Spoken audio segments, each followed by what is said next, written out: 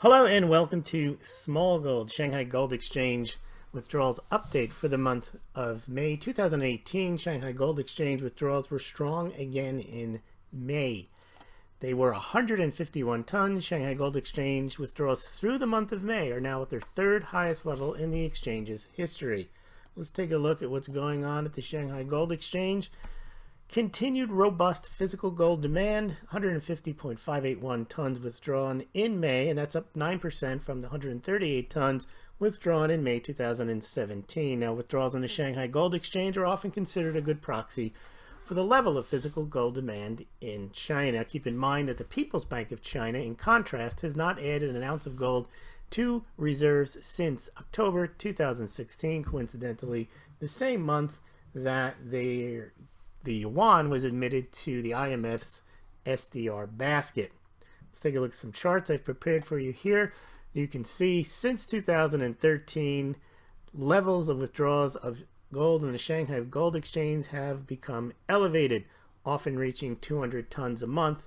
You could see that there was a ramp-up period from 2008, and then basically you've had a very solid, robust trading activity on the Shanghai Gold Exchange.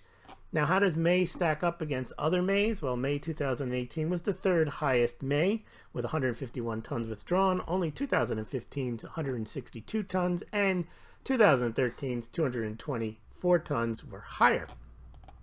Keep in mind that the Shanghai Gold Exchange is far more of a physical gold exchange than the COMEX. I prepared this chart. I like to show it. This is pretty much an evergreen chart, but in 2014, as we'll see below, only 85 tons were actually delivered by the COMEX to those COMEX traders who were standing for delivery, whereas 137 tons were actually delivered in a 2-week period in 2014 on the Shanghai Gold Exchange.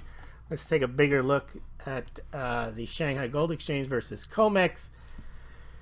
COMEX is clearly not a place where traders go to buy physical gold. They are buying the value of gold. They're buying contracts. They're rolling those contracts over. They very rarely take delivery, as you can see by this chart. In 2014, as we mentioned above, only 85 tons of gold were actually delivered from the COMEX vaults. Only 46 tons in 2015, 222 tons in 2016, and 99 last year. Compare that to the approximate average of about 2,000 tons a year that are withdrawn on the Shanghai Gold Exchange every year since 2014, and peaking in 2015 at nearly 2,600 tons. So where does that put the Shanghai Gold Exchange through May 2008? Well, it is the third highest level, so it's on very good pace. It'll probably do over 2,000 tons again this year.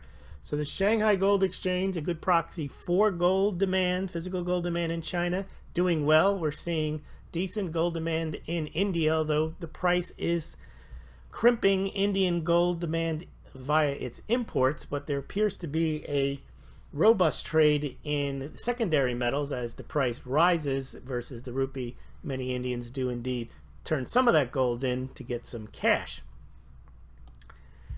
Now, if you're interested in getting your own gold or silver, you can do so through the Smaulgld site, through the affiliate links at Golden Eagle Coin, SD Bullion, Money Metals Exchange. You can compare pricing and shipping on your gold purchase, and Smaulgld does get a small commission. It's not investment advice to buy gold or silver or any precious metals, but if you're going to do so, please consider shopping at those sites. Also consider becoming a Smaulgld patron. I'd like to have those patrons who donate a small amount, but it's meaningful, each and every month to help keep the channel going and to support the work that I'm doing. Also consider donating via PayPal or Bitcoin or Litecoin. Links below this BitChute and also below this YouTube. And you can also donate directly from the Smaulgld site at smaulgld.com. Let's continue with our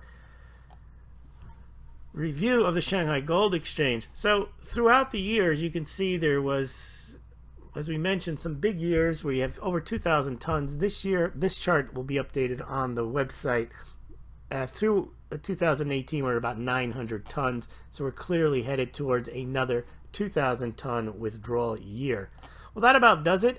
We did get the Inspector General's report, has come in. I have not seen a copy of it. I've only heard excerpts. We will get to that tonight during a live stream. We'll be able to review that, as much analysis as I can get through the report. Also, We'll try to discuss what the pundits are saying or the media is saying, and then we'll take questions during the live stream. So please join me tonight around 8, and we'll take a look at the Inspector General's report at that time. Thank you very much for joining.